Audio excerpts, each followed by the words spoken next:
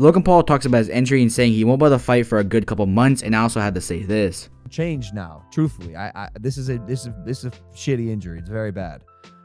It could have been worse. That's the good news, and all will be revealed soon. But this affects my future with the WWE, my boxing future, which I already had to cancel a fight for. Like, it sucks. January 14th was going to be the prime card. Who are you supposed to fight?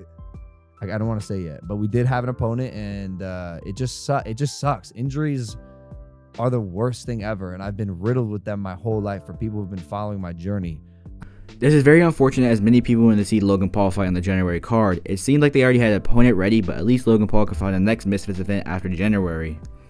Let me know down below in the comments your thoughts on Logan Paul getting injured. Also, leave a like and subscribe with post notifications on for the best boxing news.